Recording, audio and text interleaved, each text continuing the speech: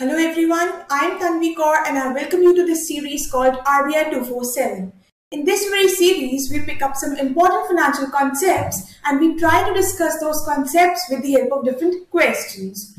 So for all those who are watching this video for the very first time, you can subscribe to our channel and press this bell icon for all latest updates and notifications. You can also join our Telegram group where we share some free quizzes, the updates for all our videos, and you can also post your queries over here. So before getting started, there is another piece of information. As you all know that exams are around the corner, so we have come up with a crash course which will help you prepare for your RBI Grade B exams. So this course has been launched at 40% discount offer. You can use this coupon code and get this very discount. For further details, you can visit our website and fetch all the course related details. So let's get started. This is the very first question which says, what does it refer to over here? So as you can see, here are two statements mentioned and we have to identify the concept which is being talked about over here. So let's read them one by one. The first one says, it is the framework under which banks with weak financial metrics are put under watch by the RBI. Why? In order to assess, monitor and control the banks. So let's read the next statement as well and then we'll be discussing this concept. So the next statement says, it is an early intervention package. It is an early intervention package or resolution guideline by the RBI when a bank turns weak in terms of some identified indicators. So both these points explain the concept which is actually the answer to this question. So let's first discuss about this very framework. So they are talking about a framework where they are regulating the banks. They are providing some kind of guidelines for the banks which will help in making sure that banks are functioning properly. Their functioning is basically properly controlled by RBI. So with the help of this framework, RBI is able to control the functioning of RBI is able to control the functioning of the banks. And how it does so? It does so by specifying some parameters. So what is happening under this framework? For banks which are playing really very important role in the society, banks play a very important role. So it's very important to make sure that they continue to function in a healthy manner. So what RBI does, on the basis of certain parameters, some indicators, some ratios have been specified which these banks need to maintain.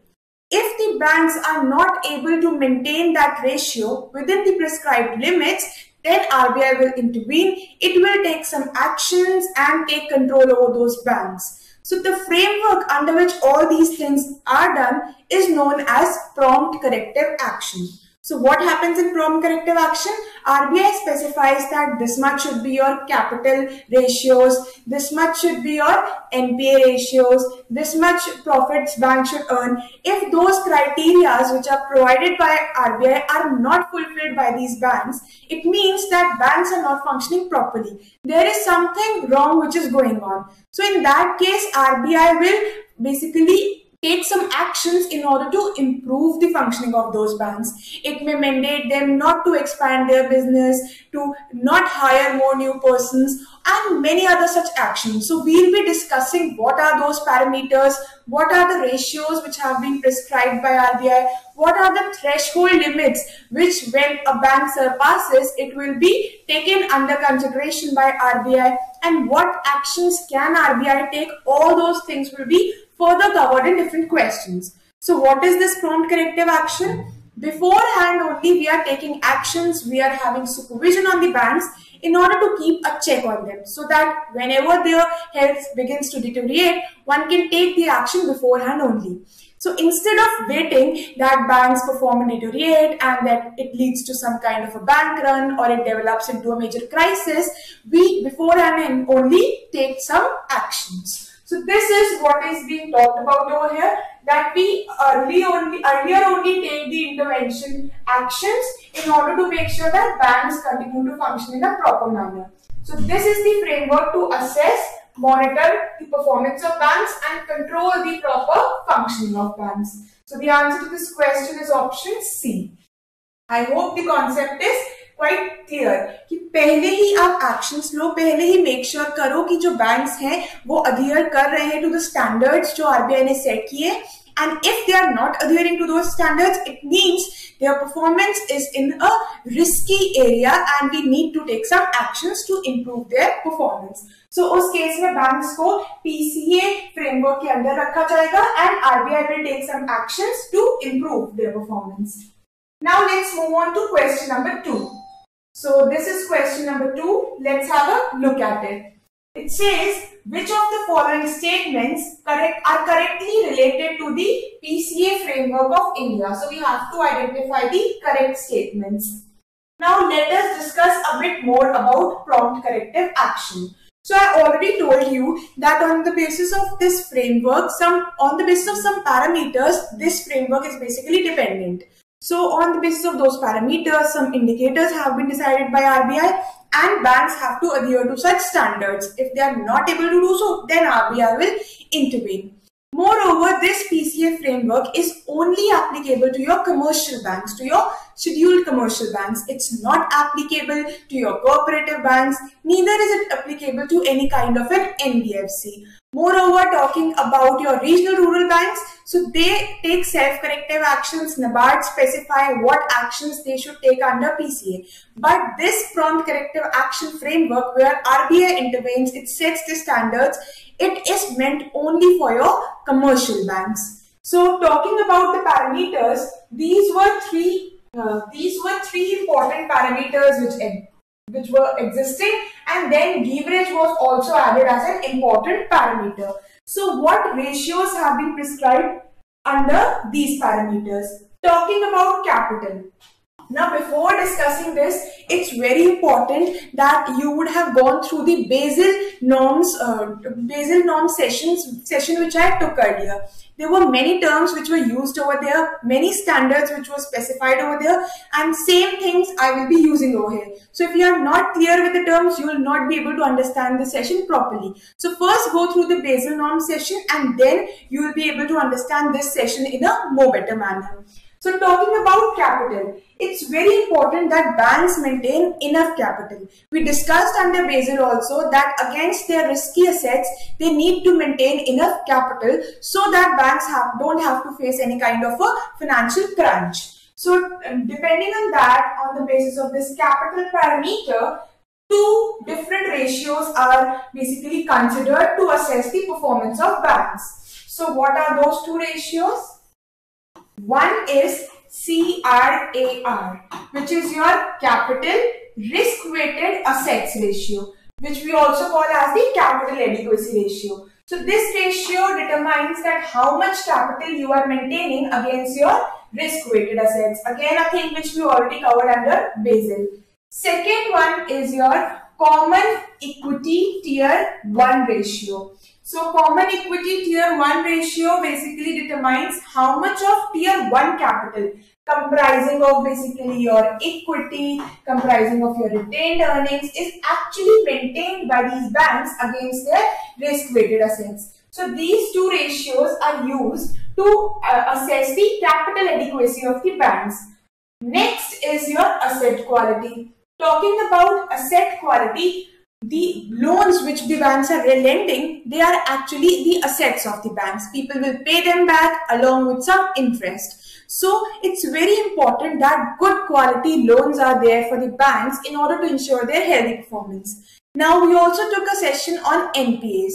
So what was that problem of NPAs? When your loans are not being recovered on time, on the prescribed time limits, then we categorize them as the non-performing assets. Now under asset quality, you keep a check on your loans, whether the loans of banks are actually of good quality or are they turning out to be NPAs. So the ratio which we use under this is actually your net NPA to your advances or loans ratio. Okay. So here we see that out of the total loans which the bank has given, how much of them are actually turning out to be your NPAs. Then we have the third parameter, which is profitability. Now, it's also very important to assess if the banks are functioning in a profitable manner or not. So for that also, we have a ratio, and that ratio is basically your return on assets ratio, where we see how much is basically the income which is generated for these banks vis-a-vis the assets which they are investing. And last is leverage. This was also covered under Basel 3, where leverage rate was prescribed. So under leverage, we see how much is the tier 1 capital vis-a-vis the total assets, so that that capital can be used in case of any financial crunch kind of a situation. So these 4 criteria have been specified. Here we use the tier 1 leverage ratio, where we see how much is the tier 1 capital vis-a-vis your total assets. So on the basis of these parameters, these ratios have been specified, and some limits have been provided by RBI that how much should be your CRAR, how much should be your net NPA, and if it's not within that limit, that means banks are risky, and so the RBI will intervene. Now let's move back to our question and identify the correct statements. So the first one says capital, asset quality, profitability and leverage are the parameters for your prompt corrective action. This is the most obvious statement. I already discussed these 4 parameters just now. Next one says net non-performing advances ratio is the indicator of profitability parameter under PCA. No, this statement is wrong. I told you that net NPAs is basically how your loans are performing. So it's an indicator of asset quality and not of profitability. So this statement is wrong. Now talking about the third statement, it says CRAR and the common equity tier 1 ratio are the indicators used to assess the capital adequacy. Yes, through this we assess whether the banks are maintaining enough capital or not. So this statement is correct. And the fourth one says the PCA framework is applicable only to the commercial banks. So this statement is again correct. It is meant for commercial banks and not for your NBFCs or your other cooperative banks. So the correct statements are 1, 3 and 4. So the answer is option D. Now let's move on to our next question. So this is the third question. It says, which of the following statement is incorrect about the trigger points under PCA framework? So before reading these statements, let us discuss about these trigger points or these risk thresholds. As I've already told you that under this very framework, some indicators are there and some threshold limits have been specified. If banks surpass that limit, then the action will be taken by RBI. So what are those limits?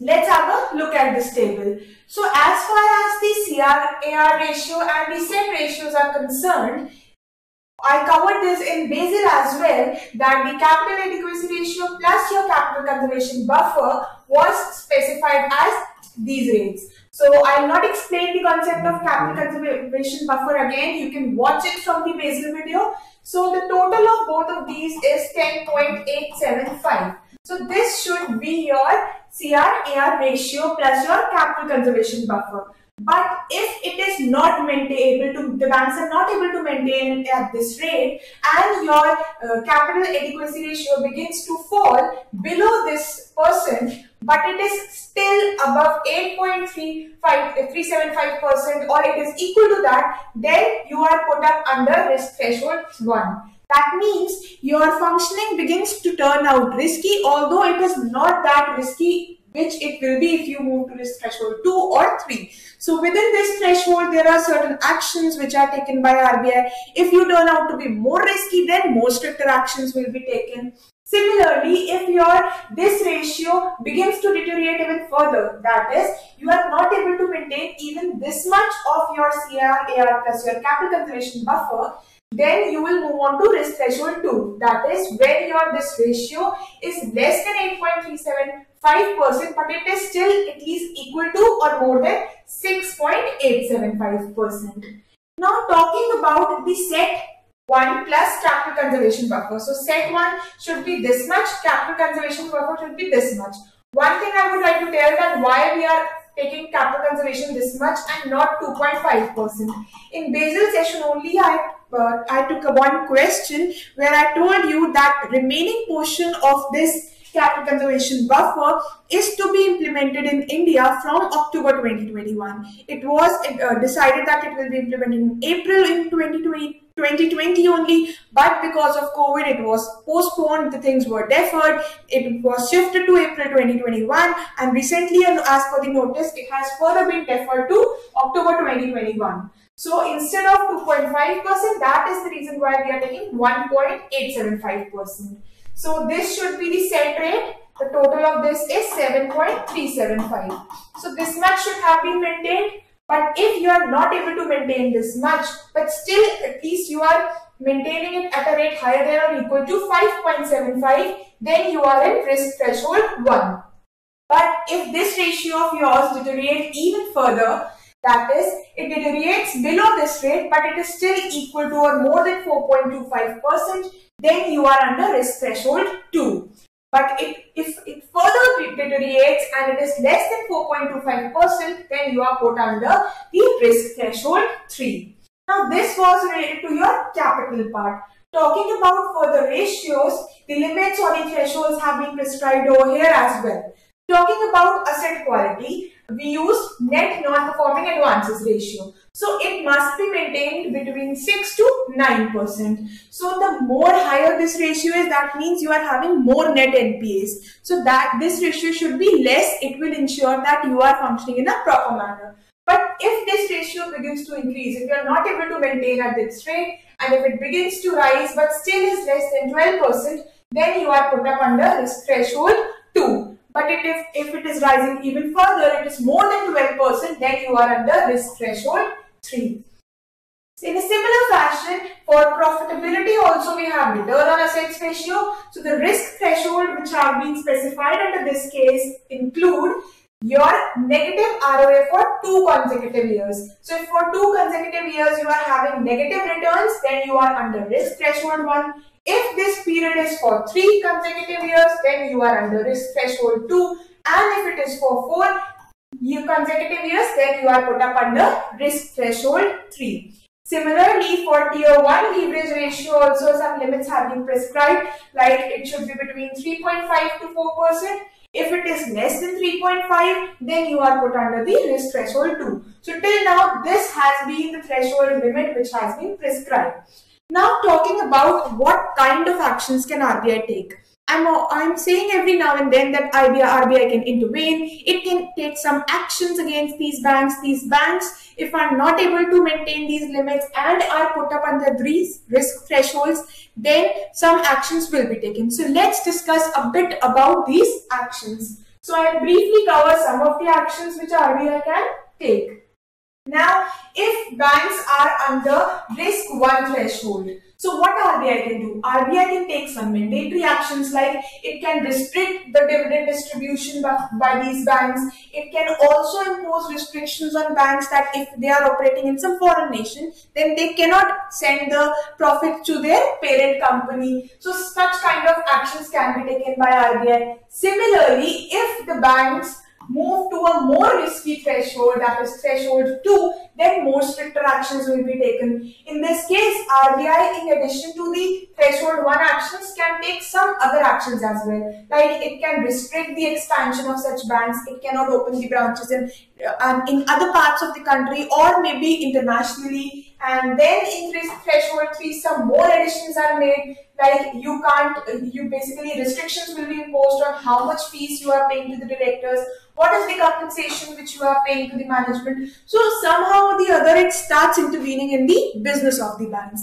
Now these were some mandatory actions. Other than that, some other discretionary actions can also be taken. For example, some strategy related actions can be taken where they will basically modify your business models, they will help in re-engineering your businesses. So such actions can be taken by RBI. They will review your business strategy. Some governance related actions can be taken. They will govern your management, your directors. Then capital action, how to raise capital, from where to raise capital, all those things can also be taken over by RBI. Then they will also deal with the credit risk. They will help in the NPA resolution part.